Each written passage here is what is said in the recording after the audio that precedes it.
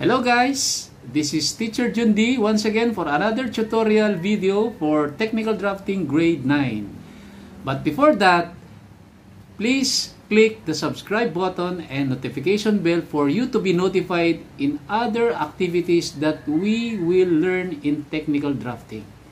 So our first video for today is under the activity 1.1. This is the manipulation of T-square, the setting up of drawing paper on the drawing table. Before we proceed to the procedure, let me show you first the different tools and materials needed in this activity.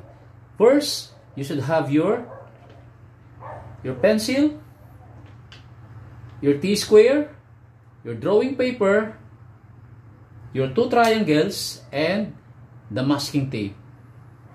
So let's start with the proper manipulation of T-square, setting up drawing paper on the drawing table. So first, place the head of your T-square on the edge of your drawing table. Then slide your T-square upward and downward.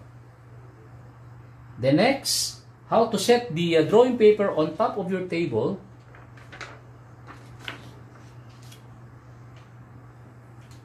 Okay, so you have to press your head of your T-square firmly. Then align the top edge of your T-square to the top edge of your drawing paper. Make sure that they are aligned with each other. Then, if they are already aligned, we have to hold the paper, then slightly move down your T-square. Okay, then press the T-square. Then using masking tape to fasten your drawing paper on top of your drawing table.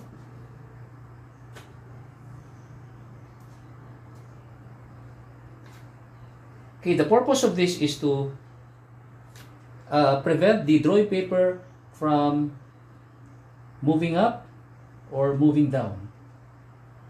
Okay, so this is the proper manipulation and setting up of drawing paper on top of your drawing table.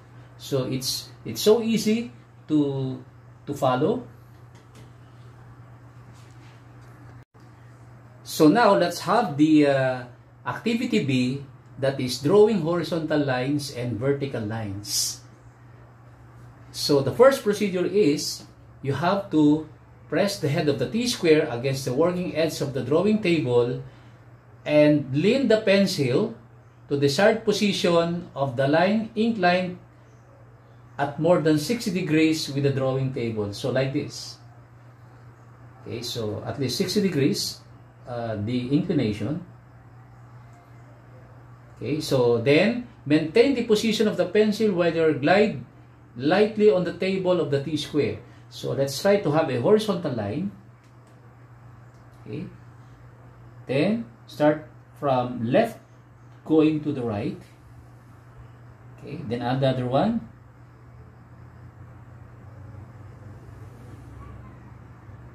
While doing the horizontal lines, you have to rotate your pencil so that the lines are equal in weight.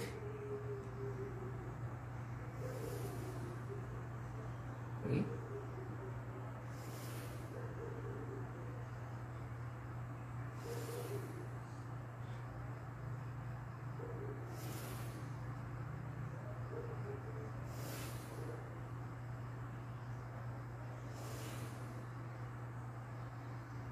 You just observe how I handle the pencil.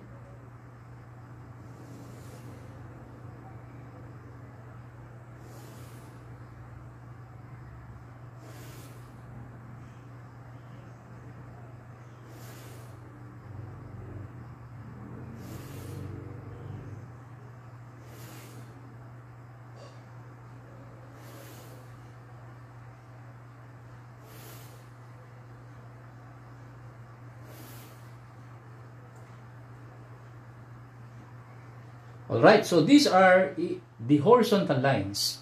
Then the next is how to draw vertical lines. By using your triangle, using the 90-degree angle of your triangle, then draw the vertical lines. So place your triangle on top of your T-square. Okay. Then slide going to the right and left.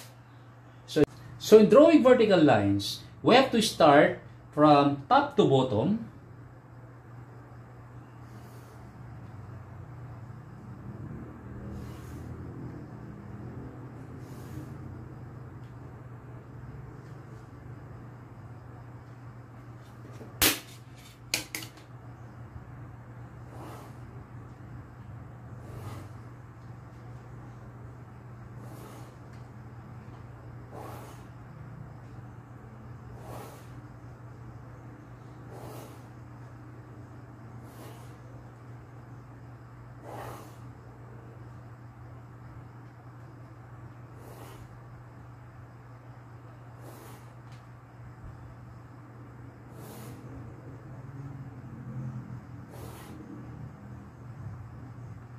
Always check the T-square and your triangle if they're really in contact with their edges.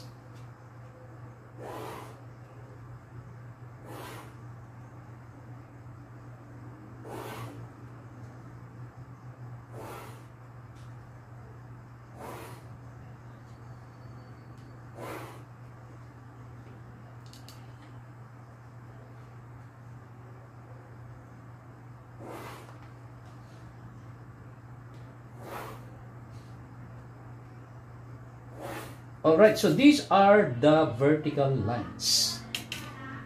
So we're already done with the activity B.